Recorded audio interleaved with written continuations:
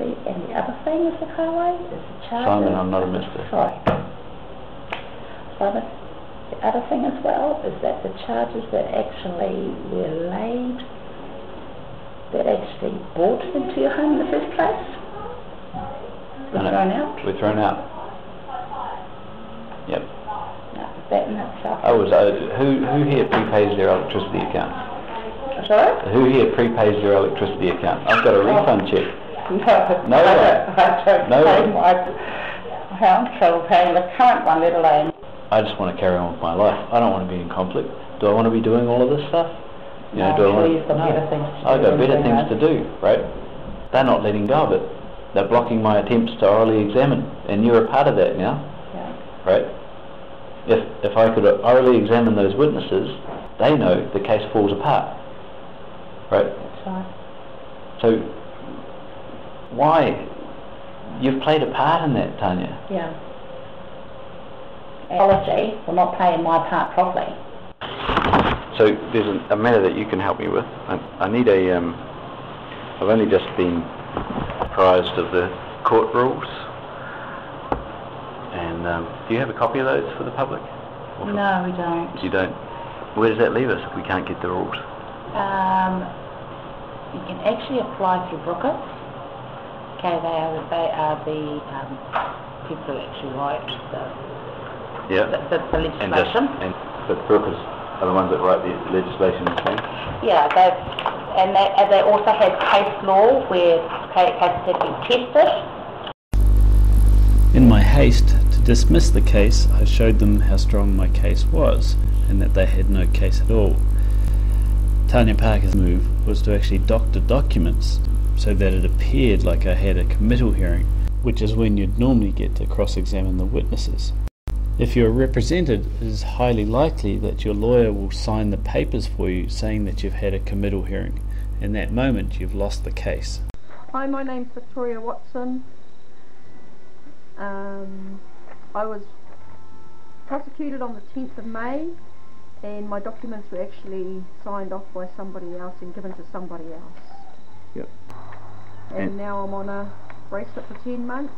And how's this left you feeling about the New Zealand justice system? I'm not very happy with it actually, because they've actually given out private information. And that was my file, so how can they do that if they work for the government? Mm-hmm. Yeah, it's pretty bloody obvious there's some funny business going on, eh? Yep. I'll just explain what we're looking at here. That's Victoria Watson's name that's typed in there, and mine that's been handwritten in there, and hers just crossed out.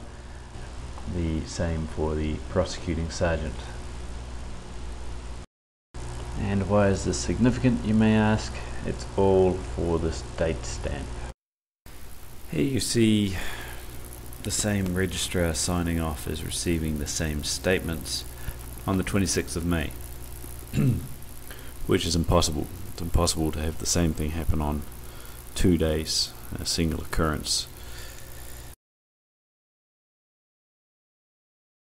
Now we are here today to decide whether you are fit to stand trial, which is whether we'll actually let you enter a plea or whether we'll just lock you up for up to 5 years without a trial. Well, we need to determine this not beyond reasonable doubt, but on a lower standard of proof, on the balance of probabilities. All I must do is look at what the police said. Well, sir, the police statements have changed several times already and they contradict each other. And I'm also trying to file private prosecutions against them so they have an interest in the matter. Well, we won't let you do that because they work for the Crown, like me, don't you know? Firstly, let's discuss the balance of probabilities. In my case, that was defined as whatever the police said and only whether I was likely to be there. Nothing to do with whether I also was likely to have committed an offence or crime. The importance of the balance of probabilities thing is it goes against the beyond reasonable doubt level of proof that was required, and it's also being used in the family court and in the youth court. Now, in the youth court, the government has announced its Fresh Start program for under 14s that will be put into militaristic boot camps. And this is exactly how the Nazi youths started, and once it started they expanded it to make it eventually compulsory for all kids. And what you see here is a judge practicing from the bench for one side for the police. The second significant thing on this document is the standard committal hearing stamp. It evidences that everyone in the New Zealand justice system that is committed for trial is already guilty in their eyes. A prima facie case established, which is the burden of proof, because you did not plead innocent, basically. Well, despite all the evidence of malfeasance and doctored documents, no evidence and the like, the Crown was trying to proceed. And the way it works is that if you walk into the courtroom willingly, you consent to and forgive all of the past wrongs. So knowing that, I was not about to enter the court, especially without having to establish that the judge was in fact a judge. As said in this room is recorded, but before we go any further, you will come over to the dock. Are you on your own, sir? You will come over to the dock. Are you on your own, sir? Mr. Kaiwai, I won't tell you again. I'm not on, sir. Unless you do as I ask you to do, Mr. Kaiwai, I will stand you down in custody. Now it is entirely up to you. Do you have an oath of office, sir? Your last chance, Mr. Kaiwai.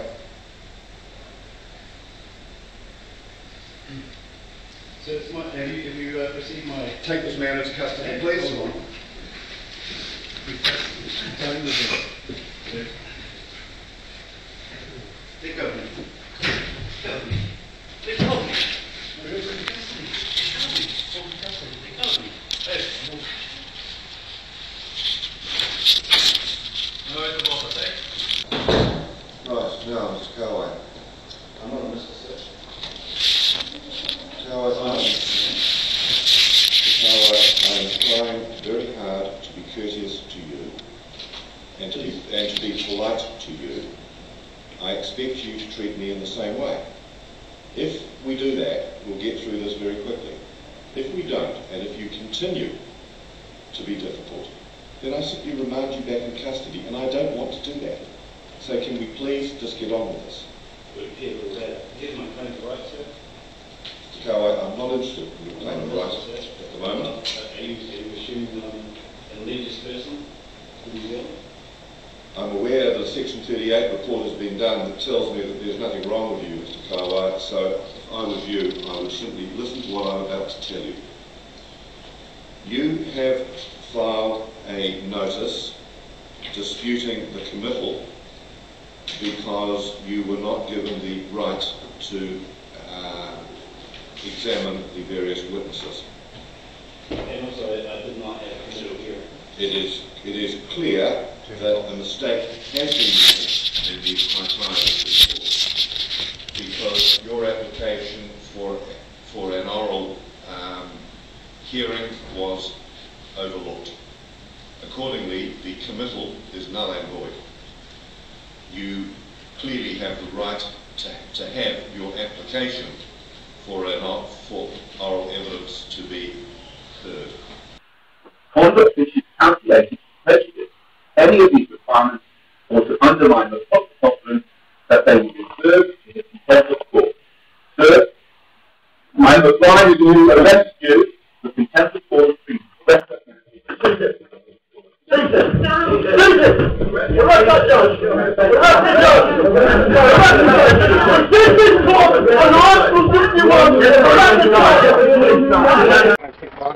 I'm a TOC Simon Kaiwai.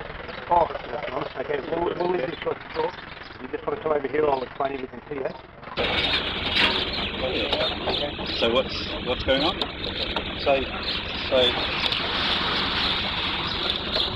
you know the history, eh? I'm taking you know the history. Yeah, from 1835, 1840. Yeah. I'm not sure, right? And how it's ended up in council ownership. I think the colonisation model. Amazing stuff. Oh, it is, yeah, it's all part of it. It's all part of it. Take people from their land and it's all part of it, mate. split families apart. Yeah, but that wasn't me. But no, we get order, and he knows that the police are a tool of government, and he knows that police are a tool of local government. All know, right, okay. There's lots of conspiracy theories out there and all that kind of stuff, okay? But we all know that the world is run by crooks, okay? That's just the way it is. No, I don't accept it. Okay, fine. But take a look around. It is. Yeah. It's not funny. Oh, It's not funny. No, not when you're carrying weapons. The and ability acting on their orders. The ability to laugh at it is funny, because it is kind of ironic, Simon. Just like that, they're just kind of ironic. It's fiction. Well, what happened to me? Yeah, I can't discuss that, Simon. Okay, look, if that's going through a court process, then... Oh, mate, what a shame. Yeah. Well, we know that. But there is a larger question, which is, firstly, what status does the court have in the land? What gave it its authority? And does it have subject matter jurisdiction? As I will not participate with any fraud, I was compelled to ask those questions in court, and did so on the 21st of February 2011. So, they know that they cannot proceed with the Admiralty jurisdiction under that New Zealand flag on a native sovereign of this land, wearing this flag. And so they've asked me to take it off, otherwise they'll threaten me with imprisonment. So it puts me in a bit of a predicament, because technically it's an act of war and they're using piracy on the land. But I don't want to be separated from my family, so we'll see how it goes. I'll just recap what you've seen in this video. Point 1. New Zealand legislation is being written by a foreign corporation for foreign interests. Point 2. The Crown Court registry staff and judges work together to frame the innocent. Point 3. It's getting worse, and soon will be hard to hide the class system that the Crown is trying to formally re-establish. Point 4. Everyone that is accused and stays within New Zealand's jurisdiction is guilty on paper, assisted by their own lawyers. Point 5. The Crown Courts and Crown Judges are not the lawful authorities they are posing as. Point 6. There are lawful remedies, but these require solidarity. Point 7. The New Zealand police admit they are working for foreign corporations and show open contempt for families in tangata whenua.